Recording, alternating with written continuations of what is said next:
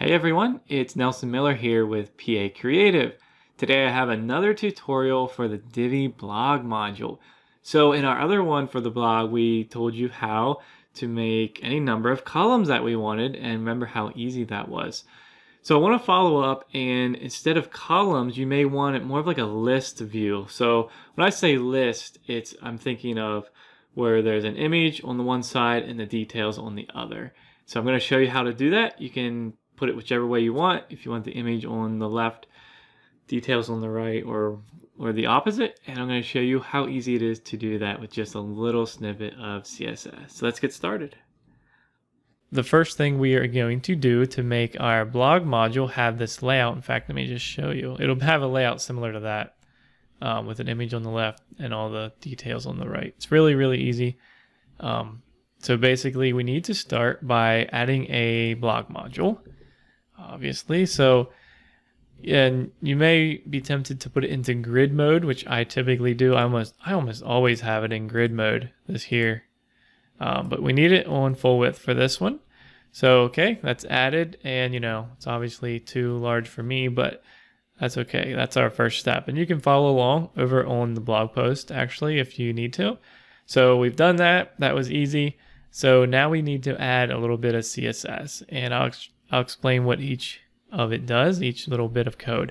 So let's just copy it for now, then we'll get started that way. So I'll copy the snippet that's over there on the blog post, put it into my example here, and I'll just walk you through when you see what it does here. Okay, so just like that, you're done. You can end the video if that's all you want to do, but if you want to learn, here I'm going to try to explain it to you. So first of all, we have it in a media query. So we're saying, this CSS applies above 767 pixels.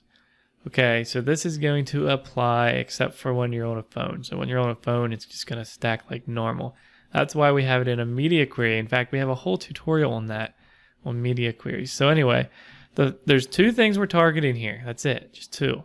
We're targeting the featured image, but we're kind of targeting like the outer shell of the image, if that makes sense. I'm trying to break this down in non-code language, but not the actual image, but like the frame of the image. So that's what we're targeting here. And we're just saying width 30%.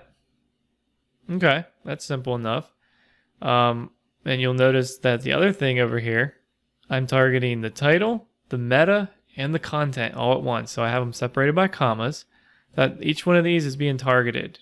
And I say width 70%. So you can see that obviously that equals 100%. And the same thing applies here, float left. So that's just, the reason we're doing that is so that they, like you could have this 30% and this 70%, but it would stack. Okay, so by adding the float left to each one of these things, then it, obviously gets in a horizontal line there, okay? And I'm pointing on my screen here and you can't see my hand, so so that's almost it. The other thing I did there on the image was got rid of the margin on the bottom of that image. So by default, and this makes a lot of sense, by default, the image will have a margin down here because when it's stacked, otherwise it would bang into the title. All right, so I got rid of that. And then this one here, we say padding left, and I'll just demonstrate what that is right there. See that? It's just adding some spacing to the left of the, the details here. So literally that's how you do it. Now we're going to take it a step further because, let's have some fun with this. All right, so there you go. Let's add some fancy styling. So the first thing we can do, well, copy this. And of course, I haven't even played with the module design settings yet. But let's just add this extra snippet and I'll tell you what we're doing here. So the first thing we did, we added a box shadow to the post. So this ETPB post is targeting in each one of these. What would happen, and this is kind of a problem with some of the Divi modules, if I would go in here and go down to the box shadow right here, and add something, it puts it around the entire thing. That's just not what we want. On my plugin, the Divi events calendar, we have it all working so that the border and box shadow and everything is for that, because that makes more sense.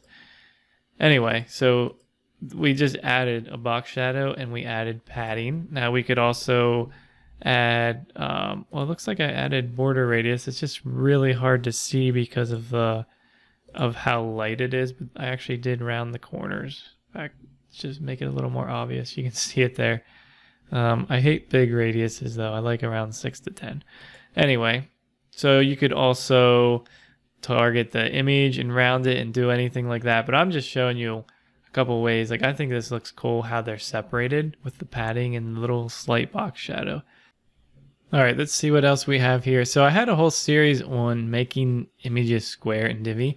So I'm showing you how to do that here. There's one caveat, which I'll explain. So copy that if you want to do this. I mean, this is totally optional, but I'll just show you if you were going for this look. I'll show you a couple things here. Just wait. So paste that in there. And you'll notice that they're square, and that's because I did not follow my tutorial necessarily for the blog images. I'll link that in the tutorial, but normally this would say right here, padding top 100%. But the reason we can't say that is because we're already up here telling this URL, entry featured image URL, to be width 30%. So to keep it square, we had to say 30% margin top here. And I know that can be confusing, but anyway, so what could we do differently?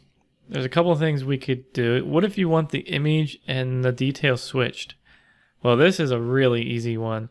So here where we say float left, say float right, and you'll have to do it to both of them. And I'm blocking you. Check it out. It worked. Now you would want to also change, let's see that one thing, the padding. So instead of padding left, you would want to make it padding right. See that? Because the spacing is now here. So just like that, we flipped it. Let's say you wanted to make it 50% wide. Okay, so obviously it doesn't work until I make them both 50. 50 and 70 is 120. That doesn't work. So if I make them like that, that works great. And again, so if you wanted this to be back the other way, just change the float left. I like it that way better, to be honest. Let's see. There we go.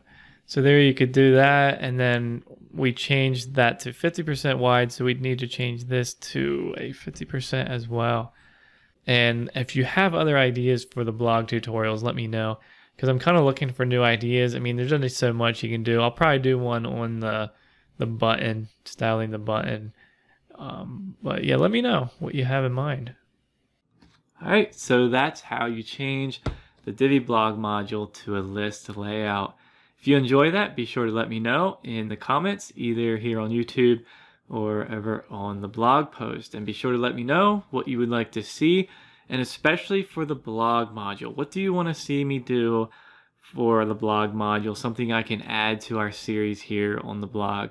I'm really looking for your suggestions. I know the blog module is a popular one. Obviously, you know, it's pretty important if you have, you know, any sort of blog on your site. So let me know what you would like me to show you how to do or talk about with the blog, and we'll see you in the next video.